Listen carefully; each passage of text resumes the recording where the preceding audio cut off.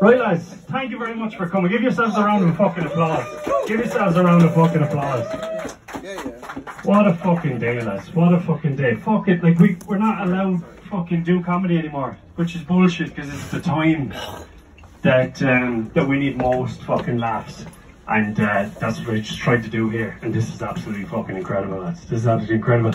Some of you, I don't know if everybody knows the names that are on this list, like, you're in for a fucking treat, lads. You're in for a fucking treat. For like 15 bucks, those names that are on the list is absolutely crazy. And if anybody's recording anything, I'd like to welcome you to my Scarborough home.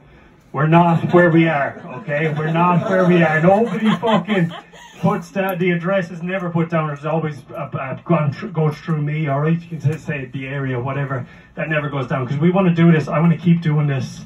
I'm going to do 3 or 4 a week until Doug wants me to die. You know, for as long as Doug wants me to die, I want to do 3 or 4 of these a week. Like, I'm a bartender and a comedian. Doug is like, you're going to die. I'm going to make it happen. And fuck that. And fuck that. And fuck, you know, people need to fucking laugh. So that's why we're here. You've all already fucking got a few drinks at the bar. You know how it works probably. But the Cash Bar, Simon's back there. He's fucking killing it. He's one of the best bartenders in Toronto, and that's why I have him here. He'll figure it all out. Just tell him he knows what to do. Like I'm putting the bars in his thing. You know, like, he's writing stuff down.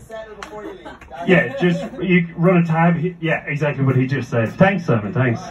But if anyone's taking a picture of Simon, just make sure you're ready. So just make sure that. He has his mask on, because like we need to have masks on for the help.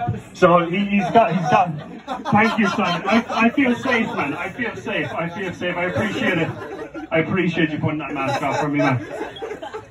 We need to, this is a pandemic of poor people. Like, also, if any of you guys are rich, you don't need to social distance. You can do whatever the fuck you want, because it's just poor people that are suffering for this pandemic. That's all that's happening. So the list is there. He'll make you cocktails. If there's a cocktail that you want extra, ask him. We might have it, we might not. And it says there that we are selling like mushrooms and pre-rolls for 10 bucks. Like, that's obviously a joke. That's not happening whatsoever.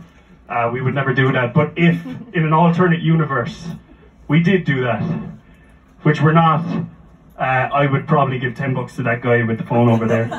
And so yeah, for shrooms, and he also does not sell pre-rolls whatsoever, so don't ask him for those. I think we're on the same page of what's happening. Alright lads, fucking...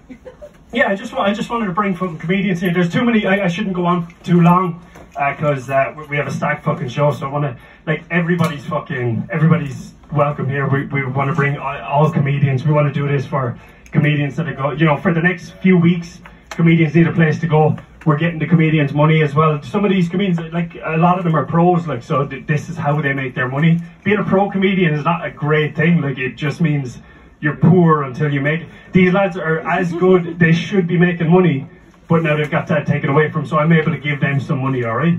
And yeah, all comedians in Toronto are fucking welcome to this. I have no qualms with anybody, except maybe the comedian that's banging my ex-girlfriend at the minute, but that's true as fuck. Like, oh yeah, I did a fucking I did a roast battle like about a month ago, and my ex actually went onto the page of my roast battle, find out who I was roasting against, and text him and basically said, "Do you want to fuck?" or whatever. And now they're together. But like, I've obviously it was traumatic at the time, but like I've done a lot of shrooms and I've gotten through it, you know, which is fine. But I mean, I'm angry at her a little bit, but you know, thinking, how was I with someone like that? But it don't really matter because we weren't together anymore. But like the comedian, I'm like, he has the same dream as me. He's fucking a hot Brazilian girl fucking text him out of the blue that he had never seen before and said, "You want to come over and fucking have sex?" I'm like, yeah, I'm fucking doing that. Like, I want to be a part of this show no matter what, and I would love to keep doing this. But if I get a text and a Brazilian girl wants to fuck right now, Matt Render is hosting the rest of the show. Like, I'll be gone. Guys, let's get this